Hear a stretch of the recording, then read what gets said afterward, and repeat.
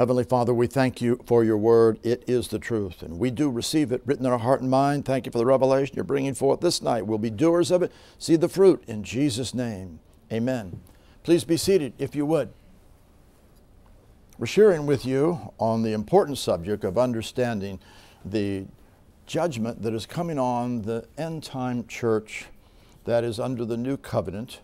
As they were going down these last days, we know that the judgment comes to the church first before it comes to the world. And we're talking about in Revelation 2 and 3 now, what we see, which is so important to understand what's necessary for you to overcome and conquer. We know that Jesus is walking in the midst of the 7 golden candlesticks. Remember, the 7 golden candlesticks are the 7 churches, 7 referring to completeness, referring to the whole church. He's walking in the church in this day and hour. And we've seen many things. We've already talked about how he has known your works, and your works must be fulfilled before God. We talked about your labor and how you are to be laboring for him according to the word of God, and your steadfastness and how that is imperative to come to the place of possessing your soul, and how you come to the place of perfection and complete in all aspects, which is essential. And then how also the fact that it says here by you can't bear, but remember this means really to tolerate in this sense. You cannot tolerate or put up with those or anything that is evil. And that means that we're not going to compromise. And we brought 2 sessions, important sessions, on how you must not compromise, looking at people in the Word of God who did compromise and the big mistakes they made and the effects of it, and then those who did not compromise and overcame and did what was right. We must not compromise on anything.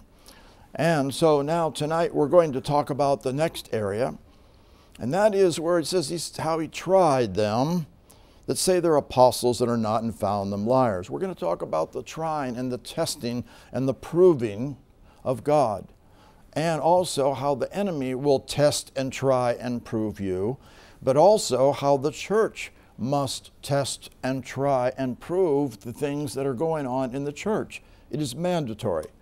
First we see here it's talking about them trying someone who in the church says he's an apostle. We'll get to that in a moment. We also see in verse 10 where the devil is going to cast some into prison. It says that you may be tried. You must not ever bow to anything. Even though they'd have tribulation 10 days, be faithful unto death, I'll give thee a crown of life. You got to pass any and all tests and trials that would come against you from the enemy against you in your life.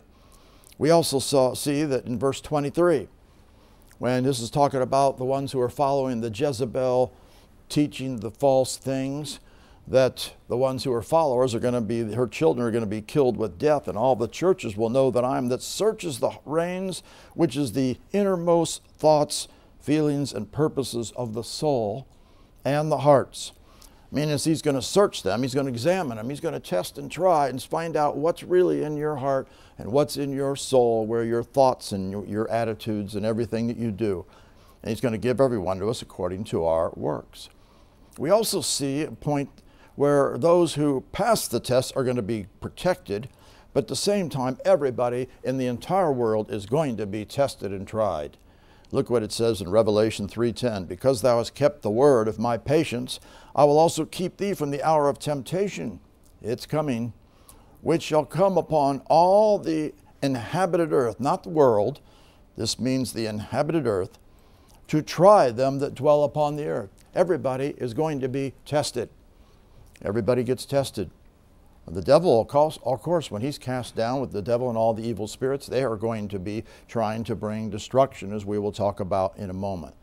You got to understand that there isn't anybody that isn't going to be tested. Everybody's got to pass the test. Jesus was the one who was tested, remember. Here we see in Isaiah chapter 28, verse 16. Therefore thus saith the Lord God, behold, I lay in Zion for a foundation, a stone, a tried, a tested, tried stone. Jesus was tested in all points, yet without sin, remember. A precious cornerstone, a sure foundation. And the one who believes in him will not make any haste, or he will not be having any anxiety or whatsoever. He's going to see God accomplish this great work in his life if he's believing and walking in his ways. Because just as Jesus is the sure foundation, you and I are to see that foundation get laid in our life. And how's it going to get laid? By you hearing and doing the Word. God will accomplish this great work. So Jesus was tested, and of course, how was he tested? He was tested by the word that the Father told him to do. Remember, he did nothing of himself. John chapter 5, verse 30. He said, I can of my own self do nothing. Just as he could do nothing, you can do nothing of your own self. As I hear, I judge, and my judgment is just, because I seek not mine own will, but the will of the Father which has sent me. That shows you an important point. If you're going to pass the test, you can't be seeking your own will. You've got to deny yourself. You're going to seek the Father's will, or the will of which is the Word of God in the New Testament. And of course, what did Jesus do? He did everything that the Father wanted him to do. John 8:29. He that sent me is with me. The Father hath not left me alone, for I do always those things that please him. Oh, that's a testimony that you and I are to have. Always do everything that's going to be pleasing unto him. And of course, the testimony was many different times. It speaks several times in the Scripture. But here's one of them in 2 Peter 1:17, where they talked about how, for he received from God the Father honor and glory, when there came such a voice to him from the excellent glory, this is my beloved Son, in whom I am well pleased. He was well pleased with him. He's to be well pleased with you and me, because we're going to walk in his ways and do everything that he says and follow after his way, and we're going to pass all the tests. At the same time as he passed the test that the Father gave him, he also conquered all of the enemy's temptations, because the devil, of course, came and tempted him. Hebrews chapter 4, verse 15. We have not a high priest which cannot be touched with the feeling of our infirmities, for he was in all points tempted like as we are, yet without sin. Well, we can conquer sin as well, remember, because now we have been released from the bondage and imprison of sin when we got born from above. We have a brand new spirit. We're not a sinner any longer. And now we can conquer all sin in our life just in the same manner. How did Jesus overcome everything? It was through the Word of God. You must understand that it's the Word that you must keep your eyes on, because it's the Word that God is going to be testing you with. His Word is what you must pass the test by doing what he says. Look at Psalms 105, verse 19. This is speaking here about Joseph, where he says, until the time that his word came, the word of the Lord tried him. The word of the Lord is going to try you and me to see whether we're going to do what he says. And if we do, then it will come to pass in due season, when we've met the conditions and we do the things that he says. His word, his promises will come to pass. But at the same time, you're going to be tested. You're being tested by the word all the time, every day. As you're now to live by every word that proceeds out of the mouth of God. You're now to walk in his ways and put the word of God first place. Now remember that before the judgment comes to the world, it is coming to the church first. We've seen this. We've seen in 1 Peter 4:17, the time has come, judgment must begin at the house of God, which is the church now. And if it first in time begin at us, what shall be the end of them that are obeying not the gospel of God? Because we're to be obeying the gospel, remember. This is a present tense verb indicating the ongoing action. So this isn't talking about someone who hasn't been born again. This is talking about someone who is, who's expected to be obeying the gospel of God. Remember what it says over in Hebrews in chapter 5, after it speaks of how Jesus learned obedience by the things he suffered. He was, of course, pressed and tempted in every place, and being made perfect because he did everything right, he became the author of eternal salvation to who? Unto all them that are what? Obeying him. Amen. Obeying, that's ongoingly. That's not just one time. That's continual obedience. That's why you work out your own salvation with fear and trembling, always obeying, and that is ongoing action in your life. Jesus, of course, passed the test, and you and I are to pass the test. Well, Revelation 2 and 3 reveals the things that must be done. And as we mentioned, there's not only the test of passing, doing what God's Word says, of course, but it's also passing all the attacks that the enemy brings against you, overcoming all the trials and things. At the same time, though, there's to be a testing in the church. Look what he says. Thou hast tried them that say they're apostles and are not, and found them liars. Anybody that tries to make them something and claim it or make themselves something themselves, if they haven't been, if it isn't of God, they're a liar. And these guys tested them. And this is a problem. Not only was it a problem then, it's a problem now. I even said this recently in one of the messages earlier, but there are many ministers now that are claiming to be apostles. They want to exalt themselves, you know, like they have some great office. Many people, even one wrote, said everybody who thinks that there's somebody in the body of Christ now, they become an apostle. They're apostle now. It's ridiculous. If you're an apostle, what's an apostle, first of all? Let's just take a look at the word for a moment. Romans 1:1, Paul, a servant of Jesus Christ, called, not called to be an apostle, a called apostle, it literally says. Separated, having been separated under the gospel of God. So you're going to be separated under the gospel. It's a call. You can't move into it yourself or think that you're going to grow into it. It has nothing to do with you growing into it. It is a call of God, and it's from Him. Galatians chapter 1, he says, Paul, an apostle, not of men, neither by men, but by Jesus Christ and God the Father. So it's not by man. These people that think that they can do it because some man supposedly prayed for them or whatever to be declared they're an apostle. No, it's only by what Jesus Christ has done and God the Father, and a call and a ministry gift that's been imparted unto a person. Amen. We also see in Ephesians 1:1, Paul, an apostle of Jesus Christ, through the will of God. It's the will of God. Otherwise, it's not man's will. It's not man deciding.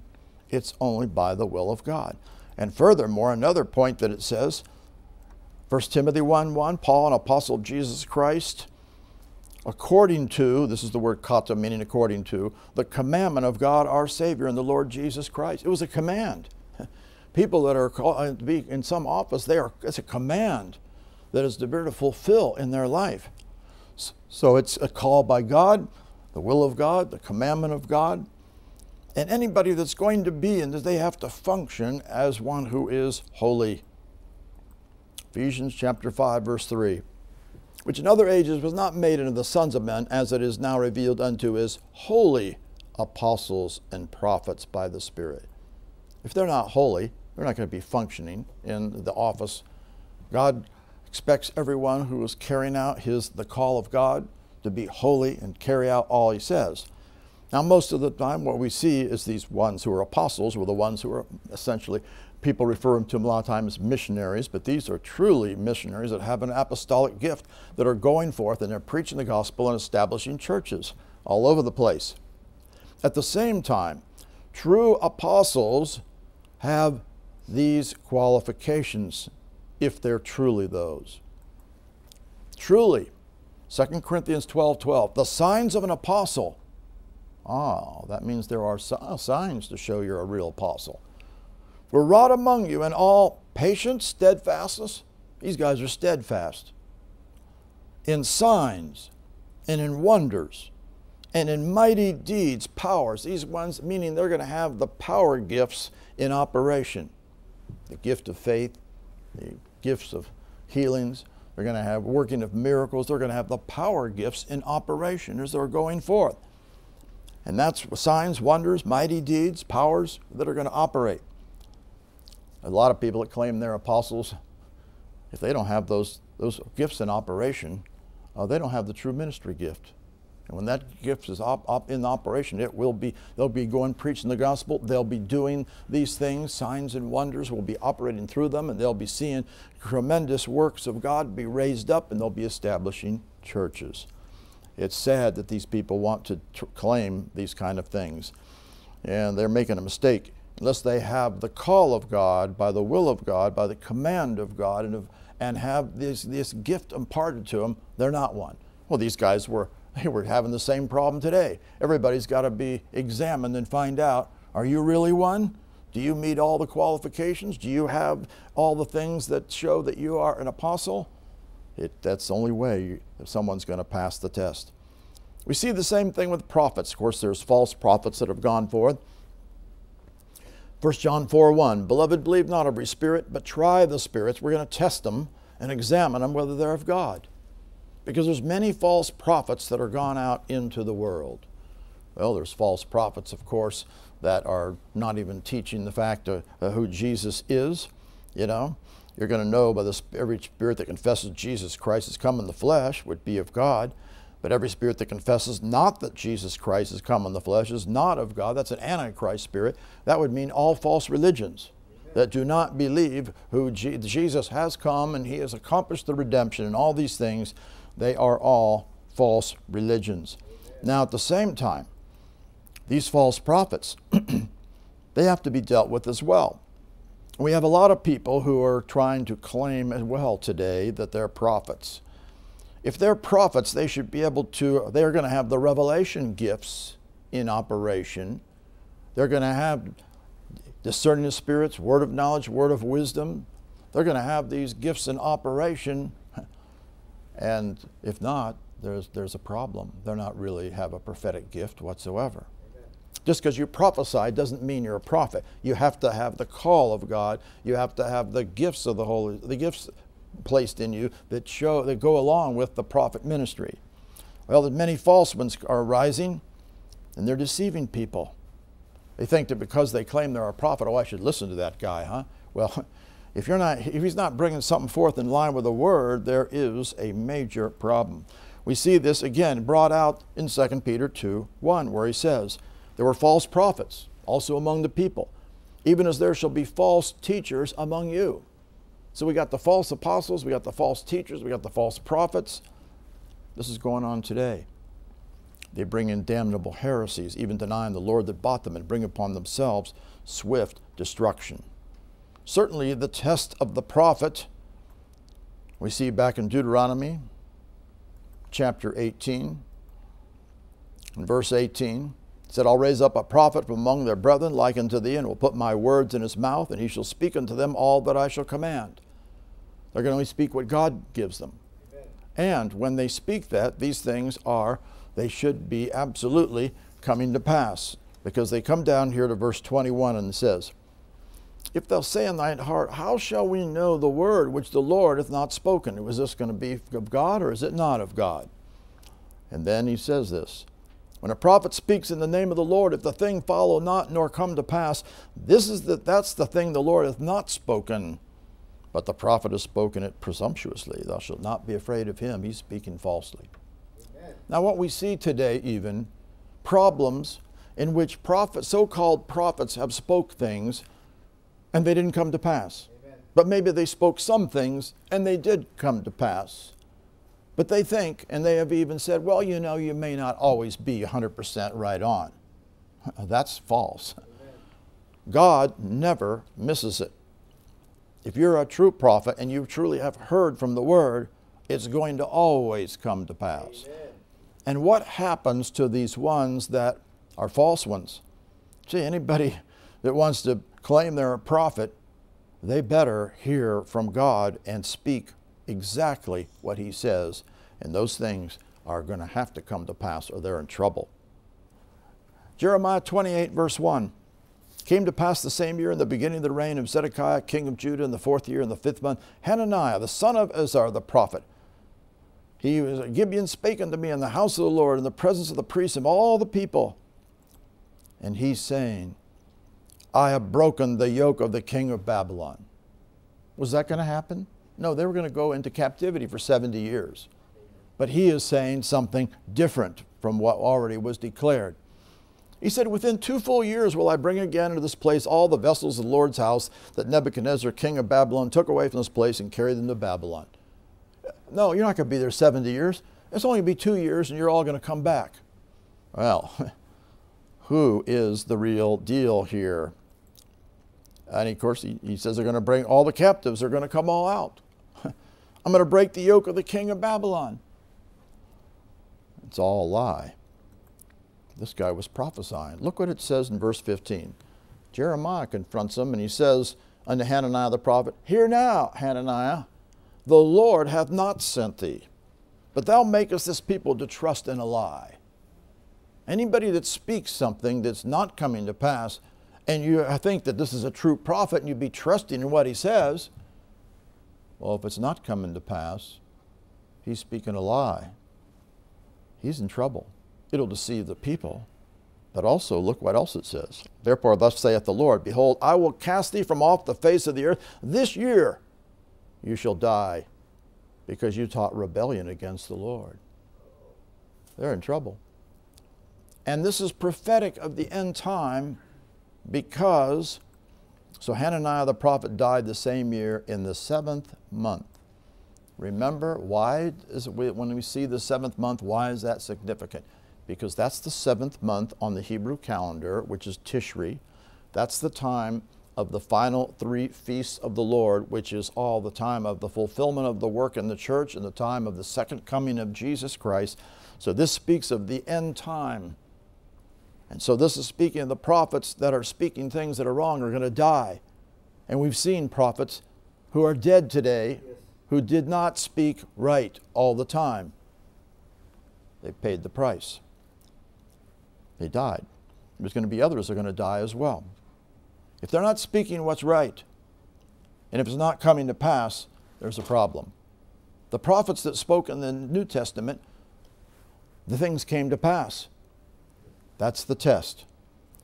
You're not making them, these guys that try to say, oh, well, sometimes you might be right and sometimes, you know, it may not come to pass. But, well, there's something wrong there.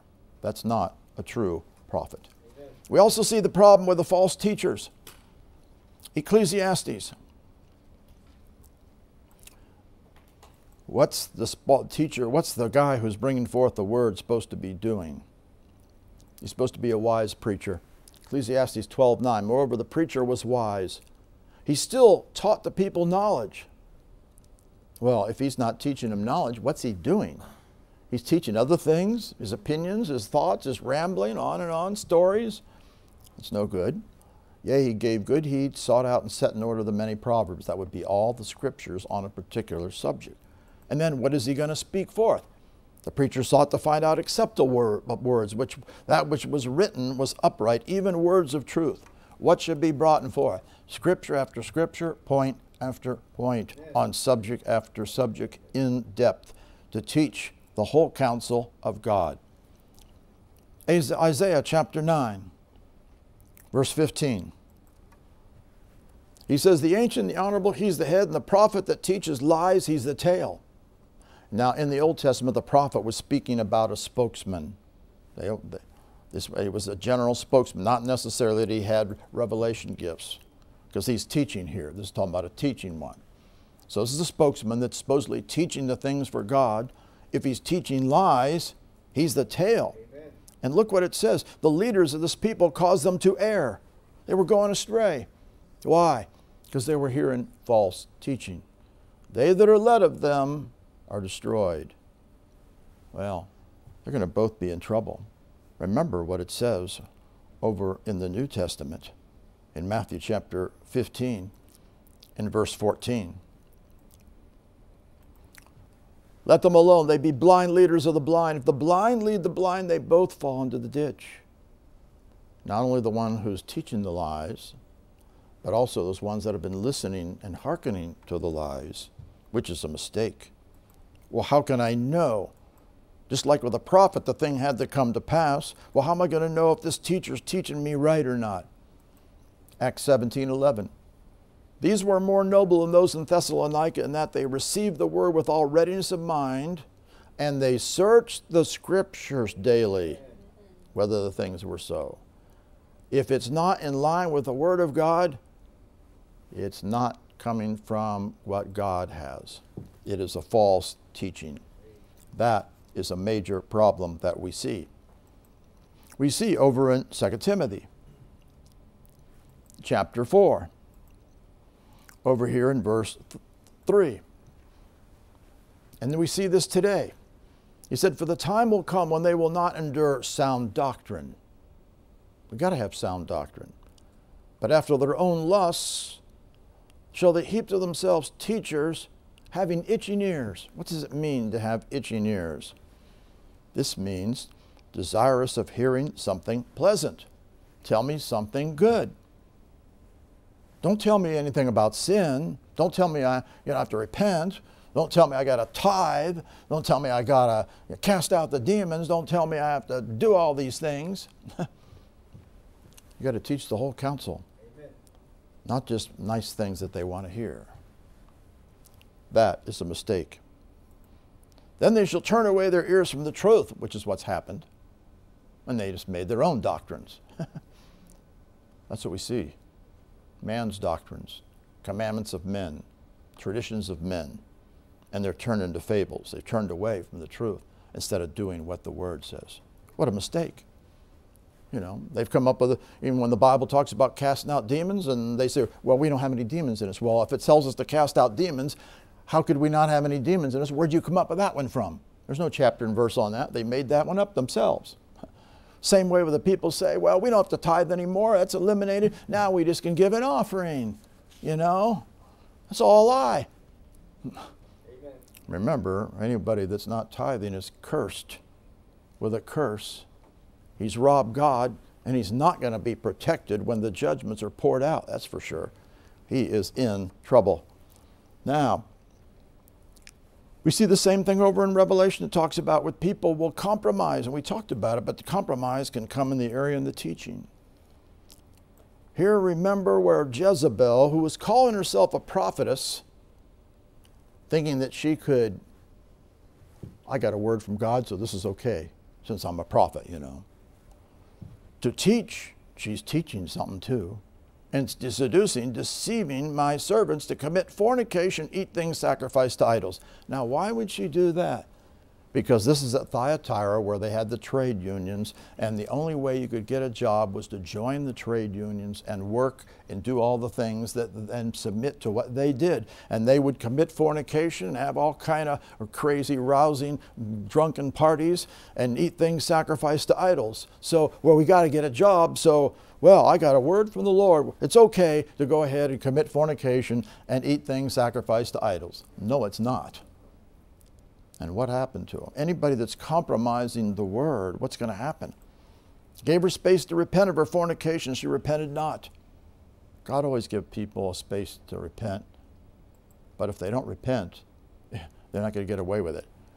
What happened then? Behold, I'll cast her into a bed, and them that commit adultery, meaning they're committing adultery, spiritual adultery is what it is, against God, by violating his word and joining themselves to a teaching that's contrary to the word, doing evil things, with her into great tribulation. This shows you, this is also why Revelation 2 and 3 is prior to the great tribulation, but right at the time when the great tribulation is about to occur, because that's why it says he's going to be cast into it. That's right, because the judgment's coming, remember, all the way up to the end of the church age, and then the great tribulation comes. Except they repent of their deeds. And how about the ones that follow them? I'll kill her children. Children are the followers of them with death. Boy, that's judgments. They're not going to get away with it. That's why we have to make sure that we are testing everything. These people that are just listening to people that are teaching them false things and think that it's going to be okay, no, you're going to be under judgment. You got to be sure you are hearing truth, and you are making sure that it is truth, and you don't want to be under anything that's contrary to it. Now look here where it speaks about the false prophet coming up here in Revelation 13:11. I beheld another beast coming up out of the earth, and he had two horns like a lamb, and he spake as a dragon. And he exercised all the authority of the first beast. That authority, by the way, is given to him by Satan, not by God. Of the first beast before him, and caused the earth and them that dwell therein to worship the first beast, whose deadly wound was healed. And what's this God one going to do? He's going to do great wonders, miraculous works. So that he makes fire come down from heaven on the earth in the sight of men. Are you going to get blown away by that? No, you're going to realize this is the evil one. You're not about to follow any after that or be deceived. But notice what it says. He deceived them that dwell on the earth by the means of those miracles which he had that had been given, not power. This is the word didymai. He'd been given to do in the sight of the beast. Saying to them that dwell on the earth that they should make an image of the beast, which had the wound by the sword and did live. These things are going to happen. That's why you have to test everything. And you cannot give place to anything contrary. He had been given to give life under the image of the beast. It's going to appear like it has an image that's going to be alive. That the image of the beast should both speak and cause that as many as would not worship the image of the beast should be killed. These people are going to take the mark and it's going to be all over for them. Because they're going to be deceived by this. Cause all, both great, small, great, rich, poor, free, bond, receive a mark in their right hand or in their foreheads. They might not buy or sell or save he that had the mark or the name of the beast or the number of his name. You cannot allow that to happen. It's all over for you if you do that. We also see in chapter 16, this is why we have to test everything. We cannot, you get deceived by something now, you could be deceived easily down the road. Revelation 16:13, I saw 3 unclean spirits like frogs come out of the mouth of the dragon, out of the mouth of the beast, out of the mouth of the false prophet. They're all speaking evil things. And they're spirits of devils that were going to be working miracles. You cannot follow signs, wonders, and miracles. And they're going to be going forth to the kings of the earth and the whole inhabited earth, this means, not world, to gather them to battle the great day of the God Almighty. And they're going to be deceived. And it's going to be all over for them. This is why everything has to be tested. We can only follow that which is true. That's for sure. So, and of course, that's what it testifies down here in Revelation 19, verse 20. The remnant were slain with the sword of him that sat upon the horse, which precedes here, or I'm sorry, 20 we wanted, verse 20. The beast was taken, and with him the false prophet that wrought miracles before him, with which he deceived them that had received the mark of the beast. See, that's why they're going to receive the mark of the beast. They're going to think, oh, look at these miracles. This has got to be the real deal. No, it's not. It's the devil operating. And those that worshiped his image, they both were cast alive in the lake of fire, of course, burning with brimstone. So, do not follow signs and wonders, and everything has to be checked out in the church. Everything has to be checked out at any time. Do not follow because someone has some notoriety. It doesn't matter what their notoriety, it means nothing. You check everything out in line with the Word of God. At the same time, remember that this testing, as we saw, he's going to be trying those ones. He's trying to destroy and kill. And we see in John, of course, chapter 10, what does the devil do when he comes to try and test man? What's he coming for? He's coming to steal. The thief cometh not, but for not to steal. Remember, these are not infinitives. This means that he, because it's in a subjunctive mood, it would be translated that he might steal, or that he may steal, as Young's brings out.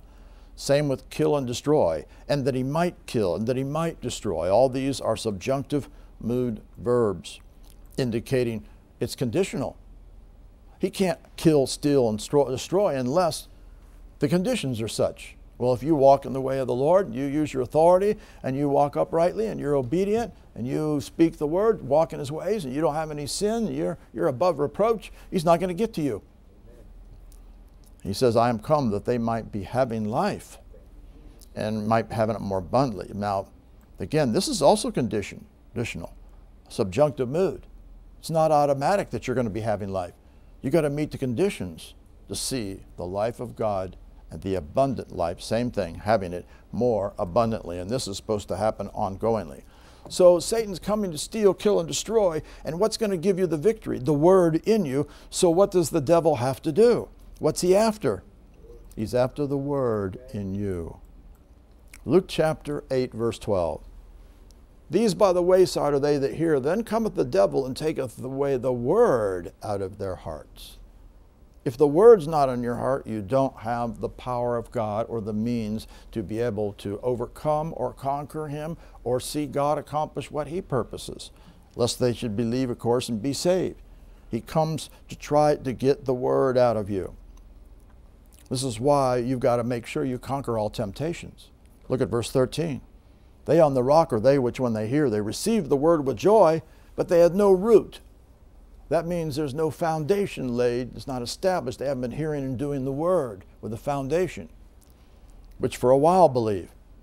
But what affected them? Why they quit believing? Because they weren't hearing a doer and a foundation laid. In time of temptation, when the enemy came after the word, did they continue in it? No.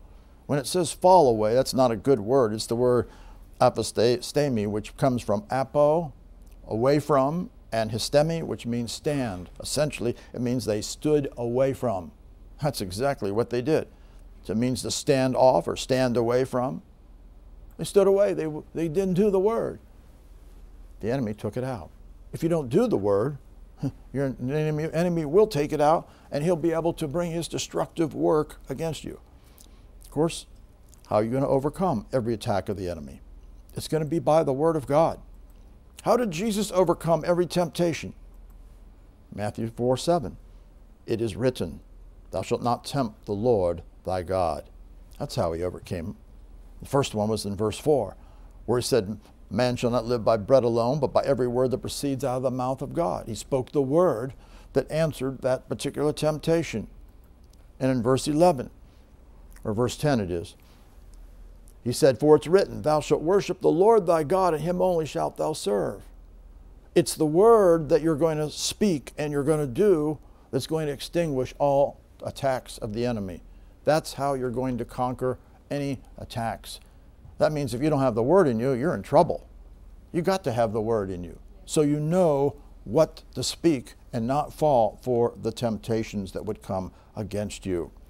Now, you got to understand, the devil, he'll try to hinder you. He'll try to come after you.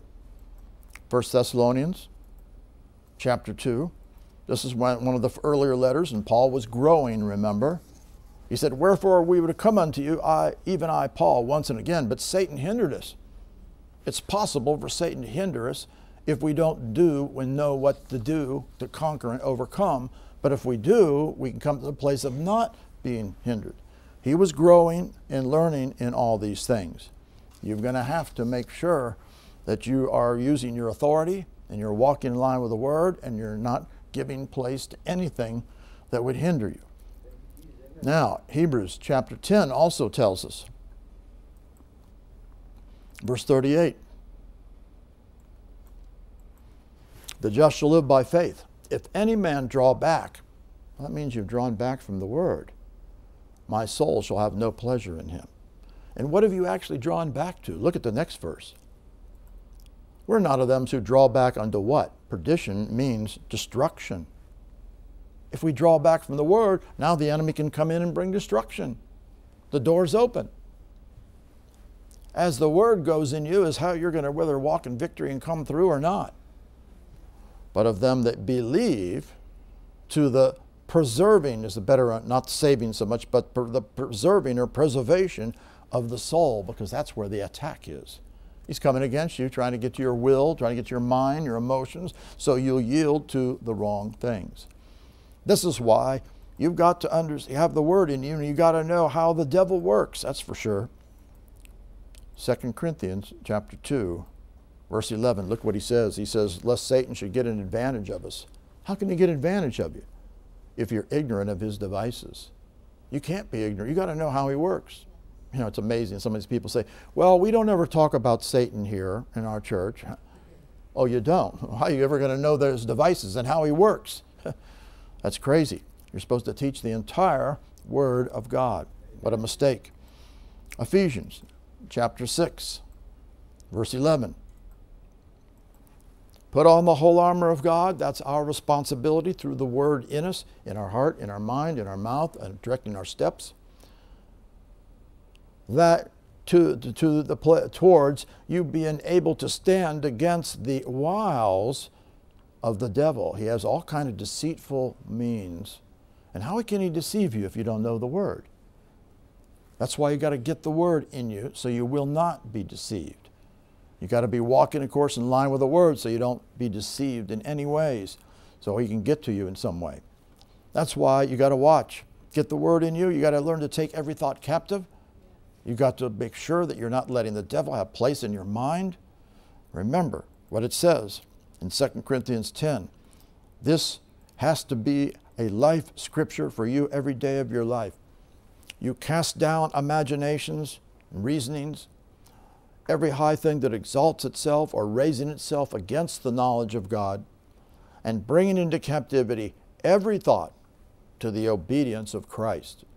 So you're going to replace those evil thoughts with what the Word says, not allow that to be in you so it can have an effect upon you. Of course, you yield to it and receive it. You open up the door for evil spirits to come into you. Having in a readiness, being prepared and ready. How am I going to be prepared and ready if I got the Word in me and I'm ready to deal with everything?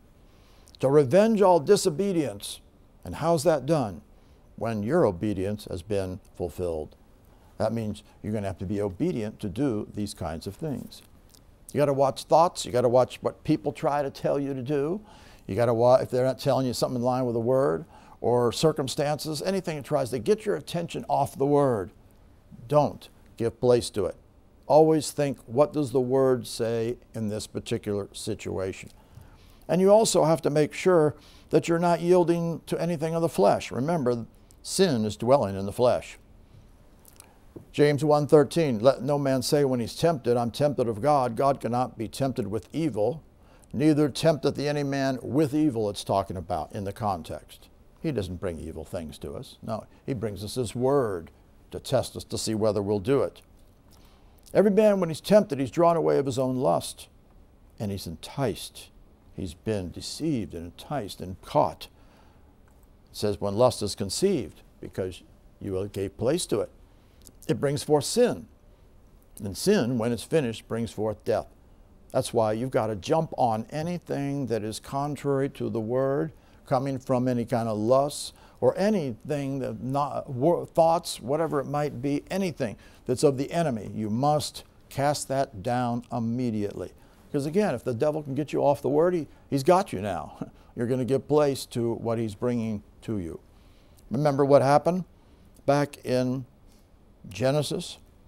Why did we have the problem? Because God didn't have the Word straight. Genesis 2:16, the Lord commanded the man, saying, of every tree of the garden you may freely eat, but of the tree of the knowledge of good and evil you shall not eat of it. For the day you eat thereof thou shalt surely die. And so this is what he told they're supposed to do. Of course, did she have it straight? No. She didn't even know what tree was in the midst of the garden. It was the tree of life. She's saying the fruit of the tree in the midst of the garden, that's what the tree of life. God said, you shall not eat of it. He didn't say that at all. She had it wrong. And furthermore, when he said about not eating of the tree of the knowledge of good and evil, she goes on and says, neither shall you touch it lest you die. There's no recorded anything about touching it. She didn't have the Word straight. You got to have the Word exact. You can't have the Word part of it and maybe you didn't quite get it right. She didn't quite get it right and it cost her. She got deceived, remember? The man was not deceived. He knew it was happening. He, of course, listened to her and made the mistake. So you got to make sure that you have the Word in you, and you can't be yielding to her senses. Remember, she comes and sees the tree was good for food. Saw it's pleasant to the eyes. Oh, this looks nice. Tree to be desired to make one wise. Oh, it'll give me something that I don't have. What a mistake. You can't be moved by your senses or moved by how things look or by your feelings or anything, or you're going to be deceived for sure. Amen. Now, also, attacks from the enemy, you've got to be ready to deal with those because, as it says, 1 Peter chapter 1, verse 6, what are you to do when the attacks come? Greatly rejoice. You're going to rejoice exceedingly. Because you're going to have your eyes on the Lord and you know God's going to bring you through and you're going to get total victory over it. If you're not, then why not? We must not really have confidence in Him. Our eyes are not on Him. We're being affected by the enemy's attacks. He says, though now for a season, if necessary. You are in heaviness through the manifold temptations, these attacks that the enemy is bringing. You need to be rejoicing, even though you can feel that heaviness coming at you from the attacks. What is it doing? It's trying your faith. To try your faith, being much more precious than of gold that perisheth, which is your faith.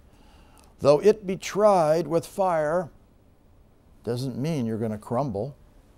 Remember, you can have feelings that are negative, but your faith will bring you through.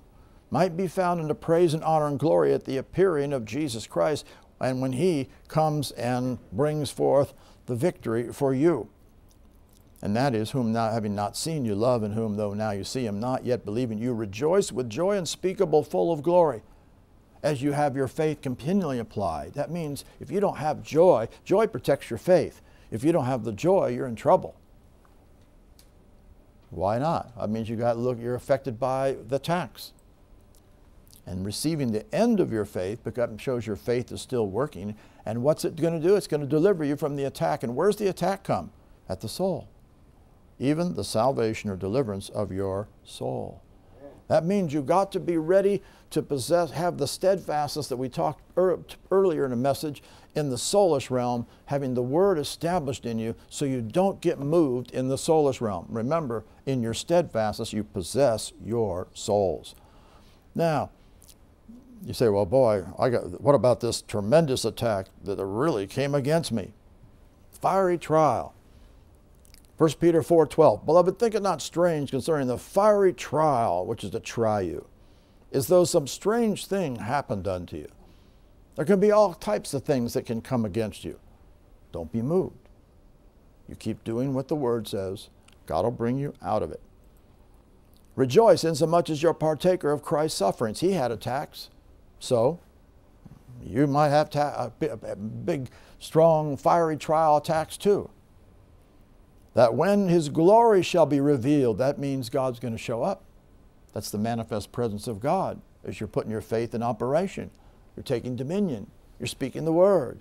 You're not going to give place to it. You're rejoicing, remember. You may be glad with exceeding joy when the glory is revealed, and the glory is going to be revealed because you bring Him on the scene by doing what His Word says. If you be reproached for the name of Christ, happy are you, for the Spirit of glory and of God rest upon you. You know, this is all what happened back then. It's all what will happen for people. And it's also showing you that these attacks that will come against you, you must pass the test to see the glory of God manifest. And the glory of God is going to be manifest in what? The end time church.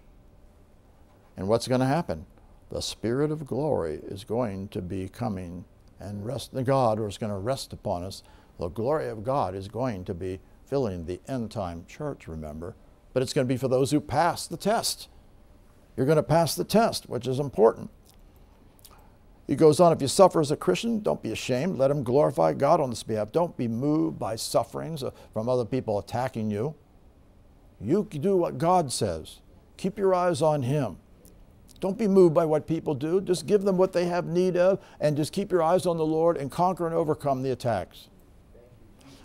And then that's why He says the time has come. He's speaking of what precedes here, the time where the judgment's coming, and that's what's going to happen. So the Spirit of glory, when you pass the test on the judgment, because you are one of the righteous ones, that's who's going to get the Spirit of glory resting upon them. Only the ones who pass the test are going to have the glory of God filling that end time church. And that's what's going to happen. That's the ones who are the righteous ones. Remember, with difficulty and not easily, because the attacks will come. But you can overcome them all. Are being saved. Remember, it's the ongoing process, present tense, continually, by God, because it's passive voice, producing that result in our life. Where should the ungodly one, it's an adjective, or the sinful one, not a sinner by nature, it's an adjective, the sinful one appear? Well, they're going to be done because they haven't passed the test. They're not going to be a part of the glorious church. They're going to have nothing but problems. Therefore, you got to be ready to attack or deal with any attacks. Look what here over in Matthew 14. The devil will try to come at you. Here's when Peter's walking on the water. Supernatural act.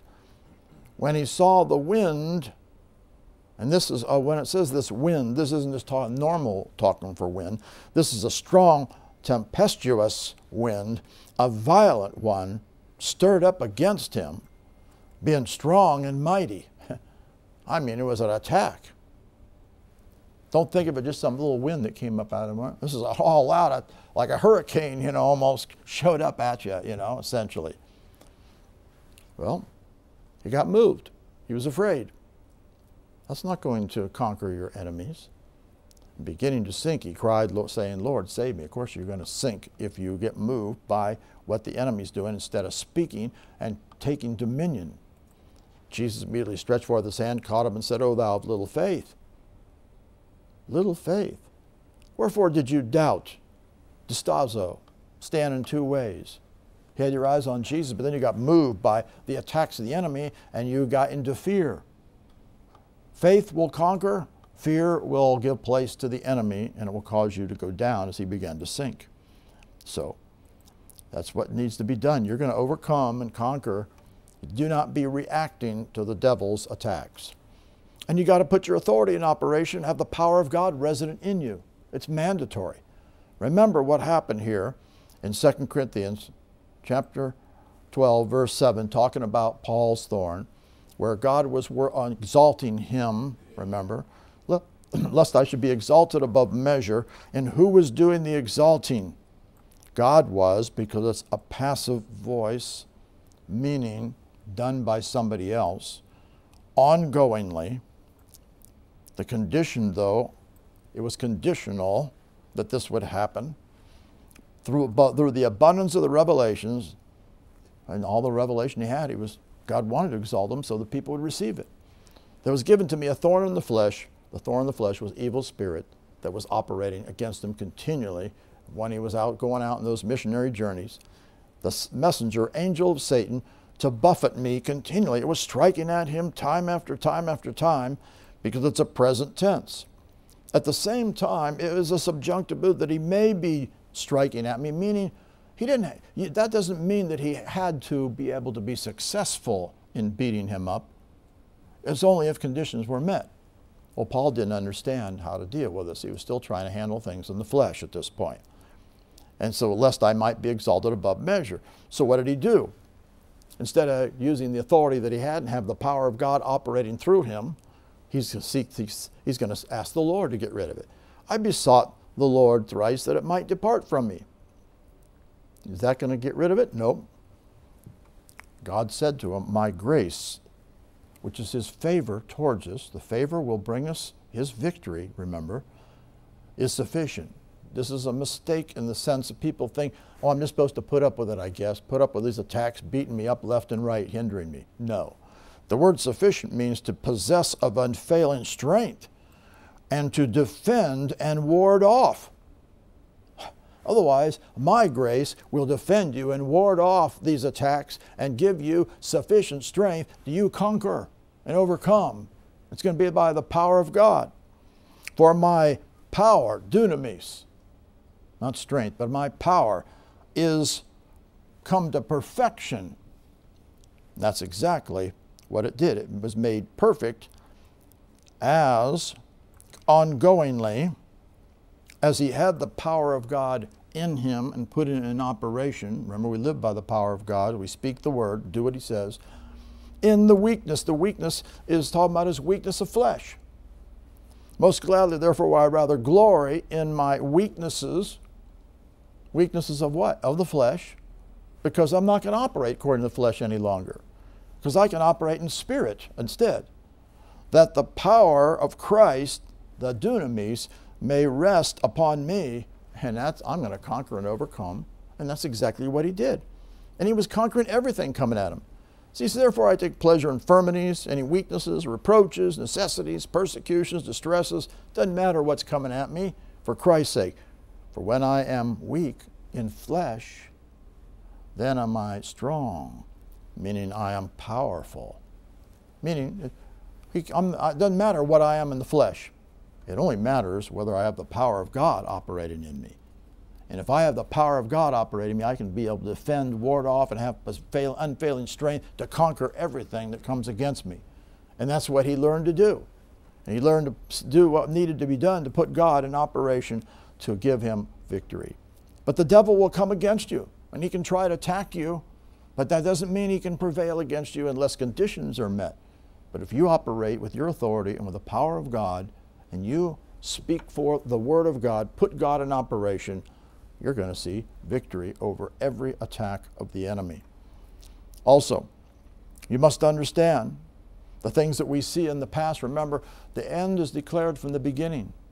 There's nothing new under the sun. The things that have been said before are going to happen again. We've seen that in Ecclesiastes and also over in Isaiah, those statements. Daniel, you're going to see this is going to come. Daniel chapter 3. Nebuchadnezzar has an image made. Just like we know that the image is going to be made of this Antichrist for everybody to fall down and worship him.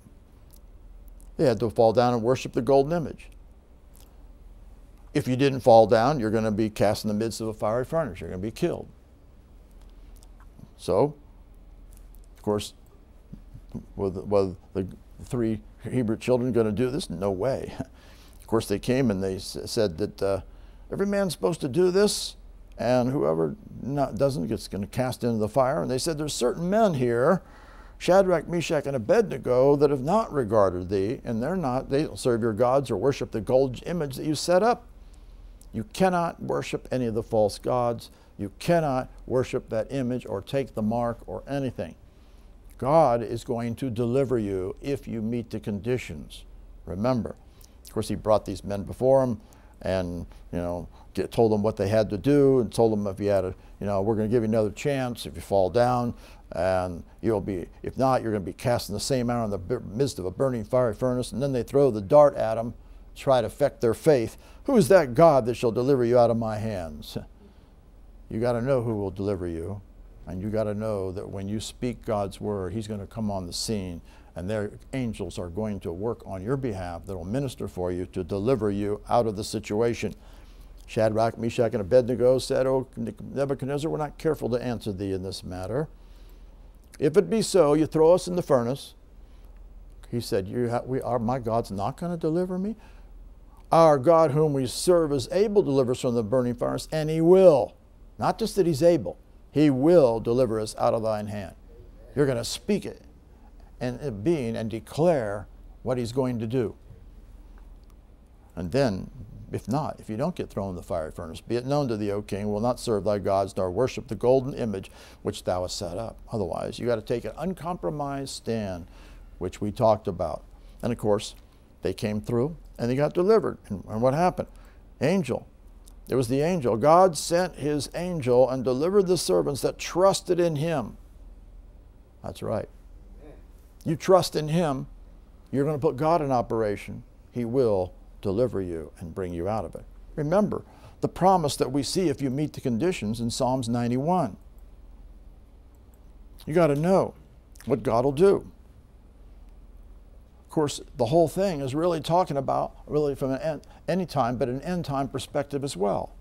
If you're dwelling in the secret place of the Most High, you abide in the shadow of the Almighty. He's your refuge and fortress. You're trusting in him. He will surely deliver you from anything that's going on. God will surely deliver you. He's going to protect you. He's going to be, the truth's going to be the shield and buckler, because you're going to speak the word against any and all attacks of the enemy. You're not going to be afraid. You get in fear, you're in trouble. You cannot be afraid, otherwise now the hedge is down. Remember, that's what happened with Job. For the terror by night, nor for the arrow that flies by day, nor for the pestilence that walks in darkness, the destruction that wastes at noonday. 1,000 will fall at thy side, 10,000 at thy right hand, it shall not come nigh thee, because you're going to smite them all. They're not going to get to you. You're going to walk in victory. Only your eyes will behold, see the reward of the wicked. They're all going to be judged, remember.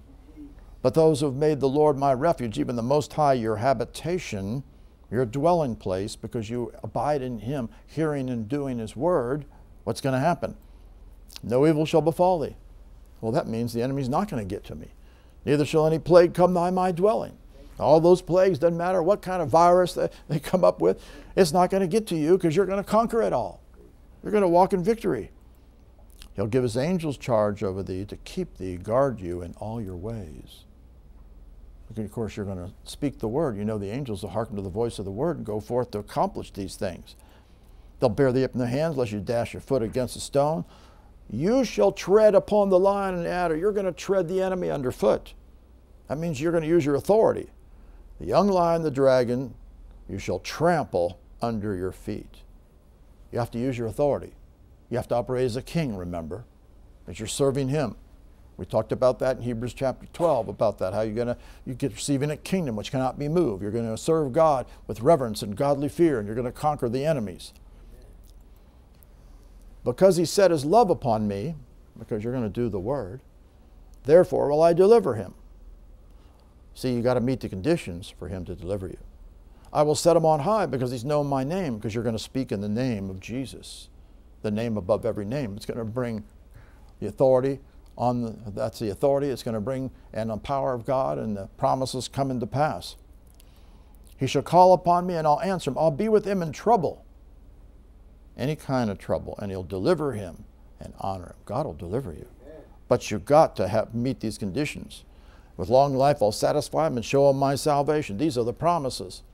But you've got to meet the conditions and he'll bring you through the attacks. The key thing in an attack will be the word in you, and then you putting it in operation. Whatever comes at you, you're well able to overcome it, but you got to make the right choice. If you yield to the fear, you're in trouble. You yield to the attack in some way, you don't trust in him, you get double-minded, you're in trouble. Look what he says in Deuteronomy 30:19.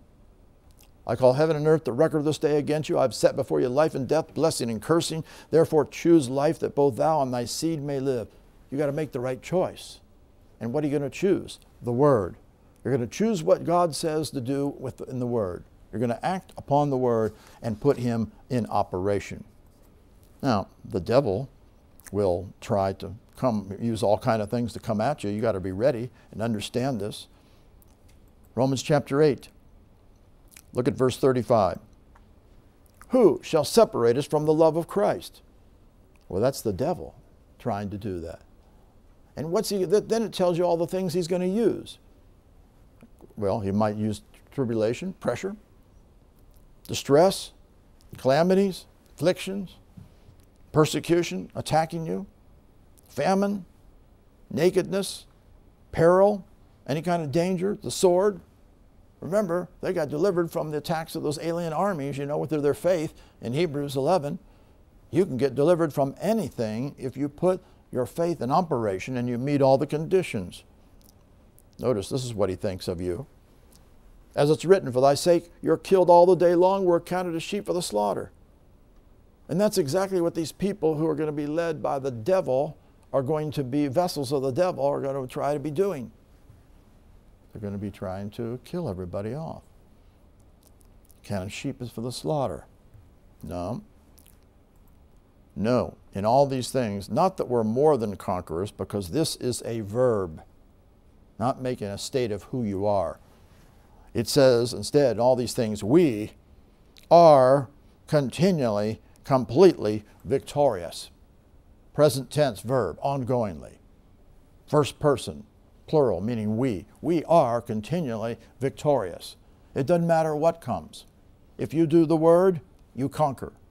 You see, you got to pass the tests and the trials and attacks that the devil will bring against you. That's why you got to pass the test now. If you don't pass the test now, when the greatest pressure that's ever come to the world comes, if you can't do it now, what's going to happen then? So now is the time to get yourself strong and overcoming everything in your life. The same word, same principles, same authority, power, same faith you have will work. It'll do the same thing. But remember, the pressure is going to be ramped up like you wouldn't believe compared to what it is now. So you got to be ready. I'm persuaded. You got to have that belief and that faith, that neither death nor life nor angels nor principalities, powers, nor things present nor things to come, it doesn't matter what it is, nor height, nor depth, or any other creature shall be able to separate us from the love of God which in Christ Jesus our Lord. Amen. And the love of God is the fact you're going to do His word, you're going to do His commandments. And remember, when you do it, He's going to come and make His abode in you. He's going to manifest Himself to you, remember. That's going to be the glory of God coming to deliver you. And that's why the glory of God's going to be on the end-time church, because they walk in line with the Word, and that glory of God will not only operate to do mighty things through them, but it will keep them victorious and protected. The enemies will not get to you when the manifest presence of God is operating in you. That is where we're coming to.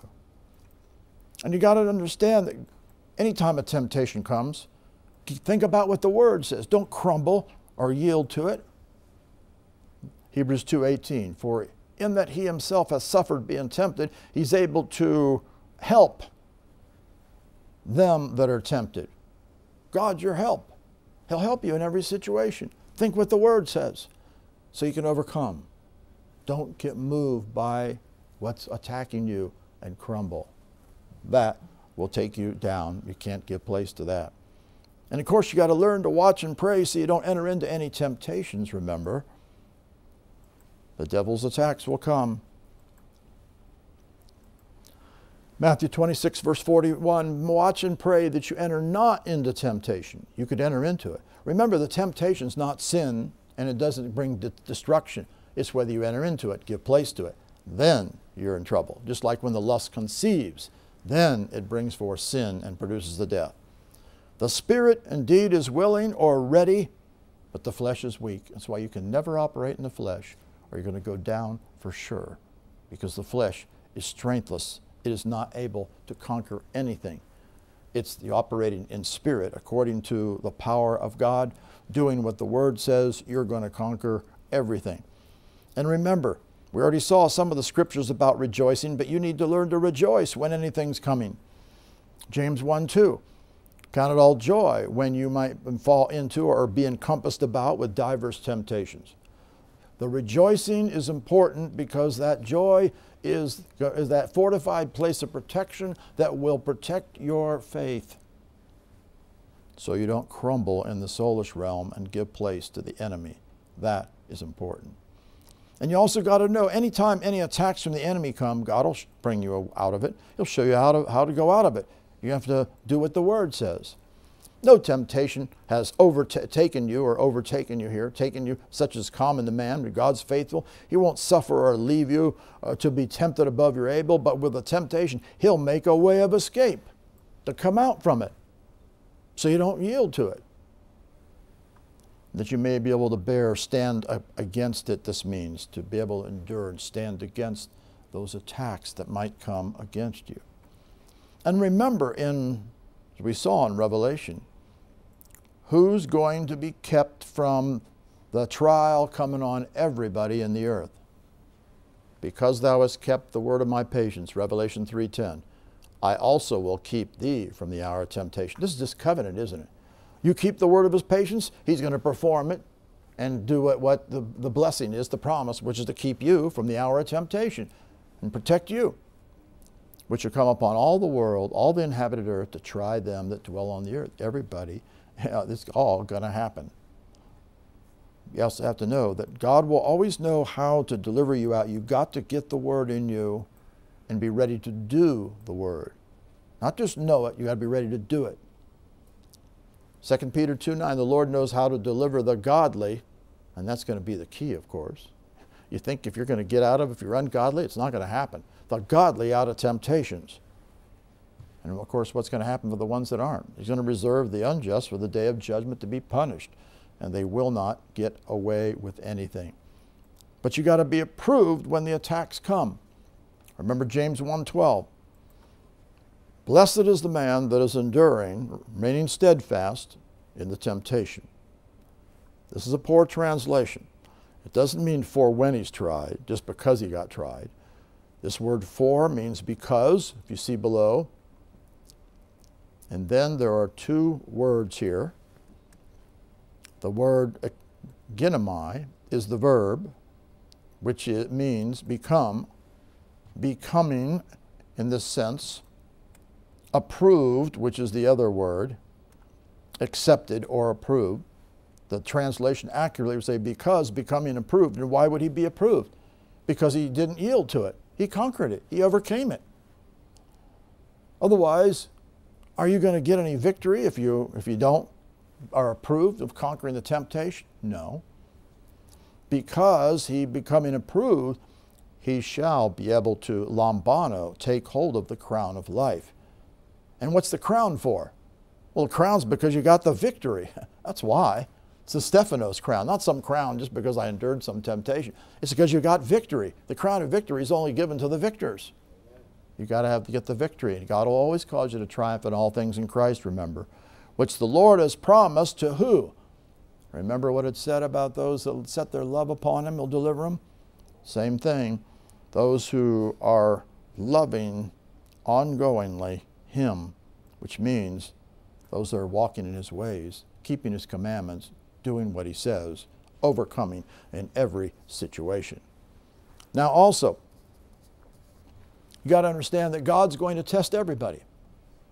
And if you need to pass all the tests, God tests man, he does. He will test or try man. Here it uses the word tempt, but it really means to test essentially. This is talking about Abraham. God did tempt, test, try, prove Abraham. Going to find out whether he's the real deal, isn't he? He's going to find out whether you're the real deal, if you're going to do the word or not. He told him, take your son up there, and you're going to offer him there for a burnt offering. Well, that's something. And yet he's going to obey and go up there, and he does exactly what he's supposed to do. Now he gets him, he's all ready to go through with knife to slay the son. And the angel calls to him out of heaven, and he says, here am I. And he says, lay not thine hand upon the lad, neither do I anything unto him, for now I know you fear God. That tells you something. He had to prove himself. He passed the test. This also shows you that God does not know what you're going to do until you do it.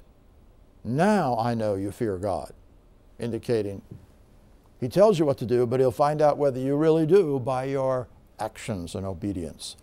Seeing thou hast not withheld thy son, thine only son, from me. He passed the test. You got to realize that God's word is given to you. That's what's going to find out whether you're going to walk in his ways or not. Remember in Exodus 16:4 where he rained bread from heaven from. And remember that was the physical bread.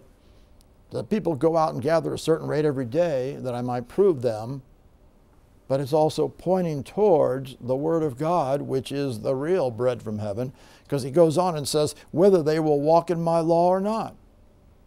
God gives you his Word. Jesus is the Word, the bread from heaven, to find out whether you're going to, he's going to test you to find out if you're going to walk in it or not. How does he know you? By your fruit, and by your works, and by your what you're doing consistently. That's why you got to be a doer of the word. If you're not a doer of the word, he knows that there's something wrong. You can't just be a hearer only. Look what it says here in Exodus 20:20. Fear not. God's come to prove you. He's come to test you. That his fear may be before your faces. If the fear of God's before you, you're not going to be sinning, because you know judgments are going to come. If you walk in sin, you're going to have destruction coming. God will prove you.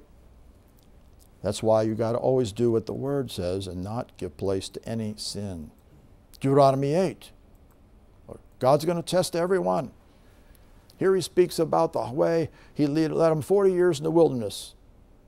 And here's the purpose, to humble them. You got pride, you're going down. The prideful ones won't get anywhere. Remember, that's what happened to Satan. Pride took him down. He'll take everybody down. He resists the proud, gives grace to the humble. And to prove thee, he's going to test you and know what was in your heart. What's in your heart is going to be evident by whether you would keep his commandments or not, whether you do the New Testament commandments. You got to walk this walk and be obedient. And so he humbled them, suffered them to hunger, fed them with manna which they knew not, neither their fathers knew, that he might make thee know man does not live by bread only, but by every word that proceeds out of the mouth of God doth man live. The word's what you live by. This is why if you don't have the Word in you, how are you going to be able to live by it? You've got to get the Word in you. This is why, of course, what I do all the time, I'm just giving you the Word, sharing you the Word, teaching you the Word, meditate on the Word, getting all this, taking all these scriptures and putting them all and setting them in all order and bringing them forth on every single scripture. Exactly what it says. We got to have the Word. That's the only way you're going to walk in victory and overcome. Amen. And look what he said down in verse 16. Who fed thee in the wilderness with manna, which thy fathers knew not, that he might humble thee. Absolutely. You've got to be humble or you're never going to come through. That he might prove thee. He's going to test you. And what's the purpose? To do thee good at thy latter end. Everything he does will be for doing good for you. He's not going to bring evil on you. He's going to do good things for you if you are humble, if you're proving, you're tested and passed the test of doing what he says. In fact, look what he says also about his testing. It's going to find out whether you really love the Lord or not. Deuteronomy 13:3. He says, the Lord your God proveth you, to know whether you love the Lord your God with all your heart and with all your soul. You can't just say it. It's going to be shown by your actions, by your works, by your fruit, by what you're meditating on, what you're doing, what you're speaking, what you're thinking upon, what's in your heart. Have you been guarding your heart? What's in your mind, in your soul, and what your will, and you're making your thoughts that you have. That is going to show who you really are. At the same time, some people think, well, God will tell me everything to do. No, not so. I think he's going to lead you every second of the way by telling you something. Some people, they're always looking for voices and stuff. This is talking about Hezekiah. Look what it says in verse 31. Howbeit in the business of the ambassadors of the princes of Babylon, who sent unto him to inquire the wonder that was done in the land, God left him to try him, that he might know all that was in his heart. Where's God? He wasn't going to manifest himself to him. He left him to find out what's in your heart. What are you going to do? See, you got to have the Word in you. If you have the Word in you, you got God in you, of course. And he's going to test you and find out what all is in your heart. Evidence will be because you're going to do, the Word in your heart's going to give you the motivation. Out of the abundance of the heart's what you'll be speaking. From your heart, you'll be doing everything that God wants you to do. It's interesting. God left him to try him. He left him alone. Some people say, well, maybe did God allow me to do such and such? No. As far as if you did evil, he would always show you. He gave you his word of what to do and find out what's in your heart. But it's a case here showing that God did leave. And he wasn't there just to respond just because you wanted him to tell you what to do. He expects you to get the Word in your heart and have the heart right so you'll do what is right. See, and regardless of what situation you might have. And he's going to prove you in every aspect. Look what it says in Psalm 17, verse 3. Thou hast proved mine heart. Remember, he looks upon our heart, doesn't he? Thou hast visited me in the night. Thou hast tried me and shall find nothing. Wow, that's what we want. When he tests you, he should not find nothing. I don't see anything wrong with you. You've got a perfect heart. I'm purposed that my mouth shall not transgress. That's going to be a key. Because remember, if you're speaking wrong with your mouth, you're deceiving your own heart. You're polluting your heart. That's where your words are so important. Purpose that your mouth shall not transgress. You're only going to speak right words. That is key. Get the Word in your heart. Guard your heart. Make sure you only speak right things. Psalms 26:2. Examine me. Try, prove me. O Lord, examine me, essentially, scrutinize me and prove me, test and try me. Try my reins. This is again the area of the soulish realm and my heart. We shouldn't be afraid to have God come and try everything, because if there's something that's not right, we want him to deal with us on it. We want everything right. So, no problem. Examine me, Lord. Try me. Test me. See what's in my soul and in my heart, whether things are right or not. Psalms 139, verse 23. Search me, O God, and know my heart. Try me and know my thoughts. We shouldn't be holding back from that. People say, oh, I don't know if I want God to do that. Well, of course you do. So if there's something wrong, you get it dealt with. We shouldn't be afraid. If we're afraid of that, then we must have something wrong. You got pride in your heart? You got doubt in your heart? You got thoughts that aren't right?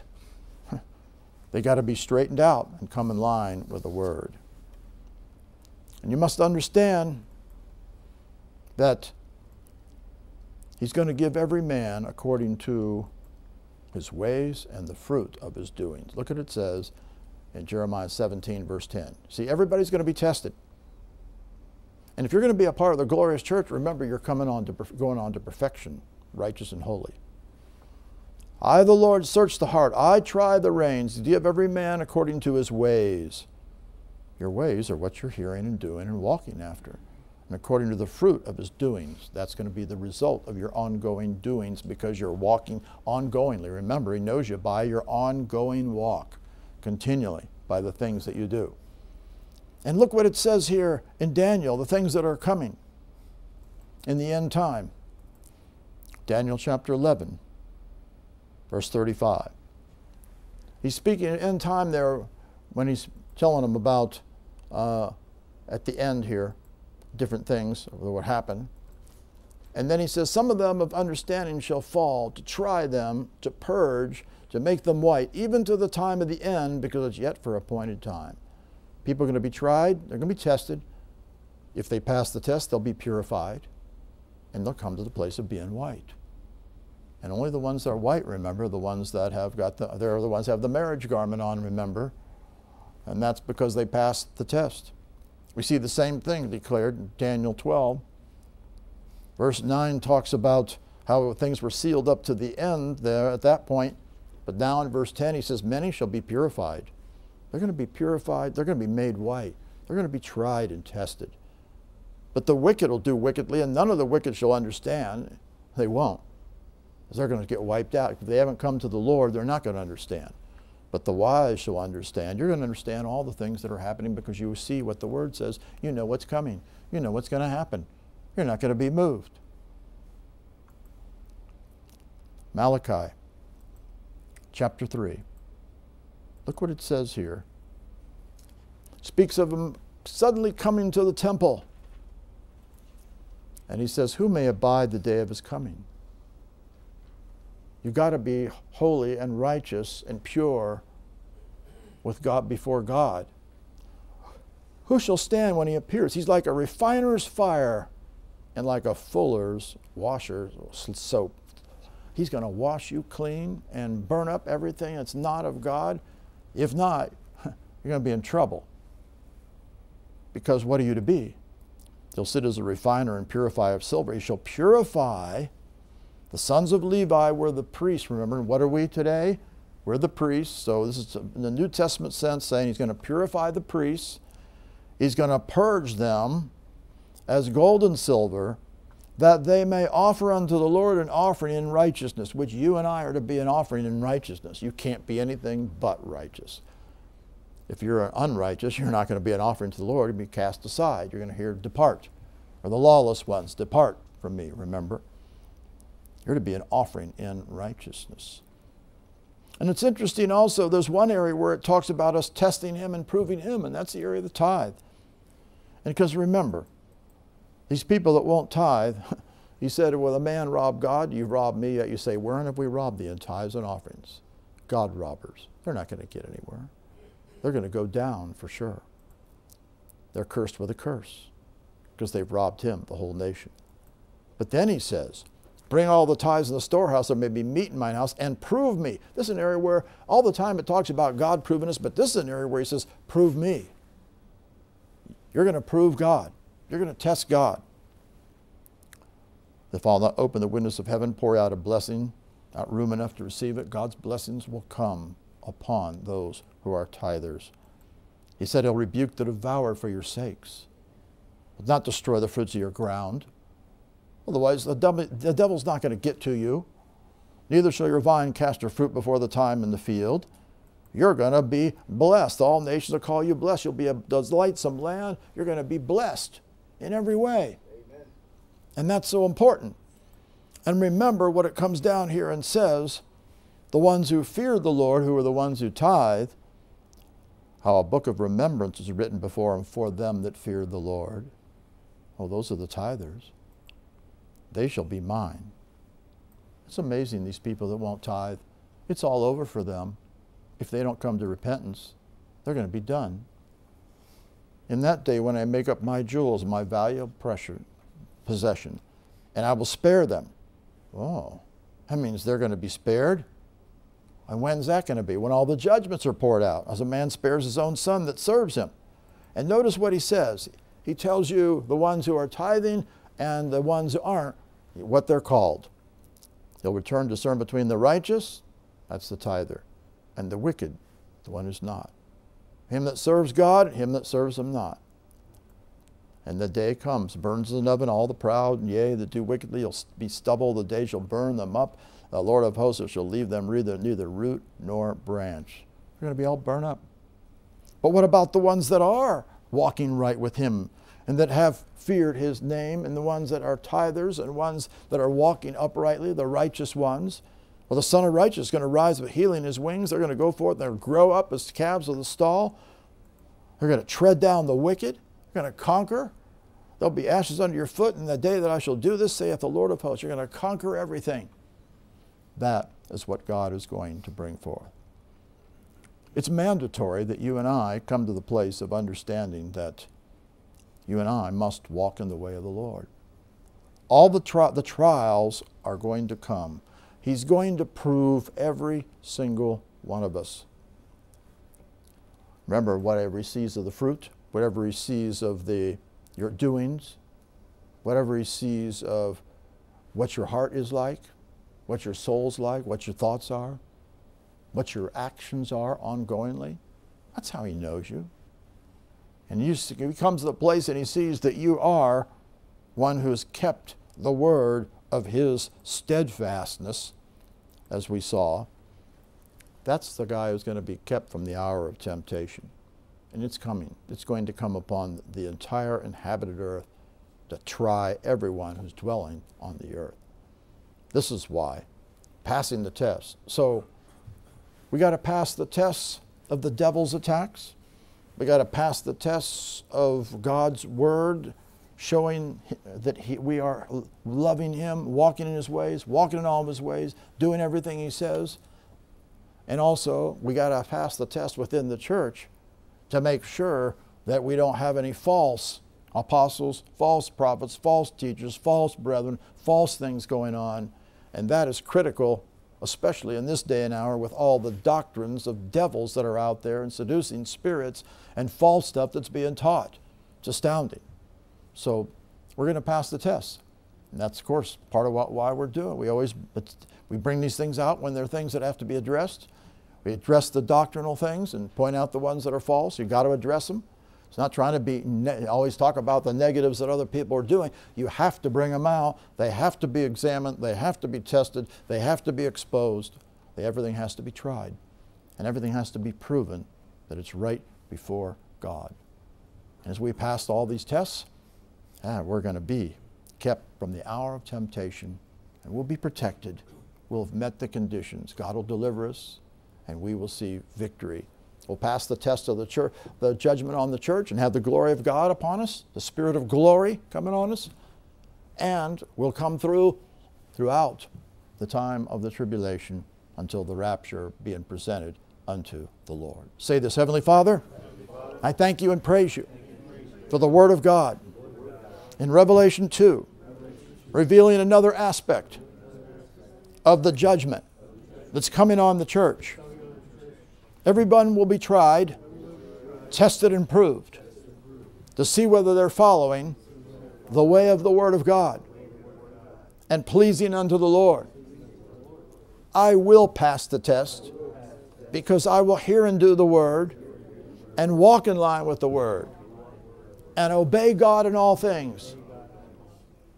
I will pass the test of the devil's attacks because I will have the Word in me, and I will speak the Word, and I will resist the enemy, and I will not give place to any temptations.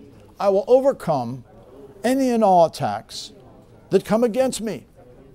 And I'm also testing within the church the things that have come forth. So we only have the true and none of the false. I thank you as we test everything within the church, and we also test ourselves through the Word of God, God's testing in our life to find out if we're going to follow the way of the Lord, which we will, evidenced by our works, our fruit, our ongoing doing, and then also conquering all attacks of the enemy, not giving place to anything. As we pass the test, we will be victorious. We will be kept from the hour of temptation.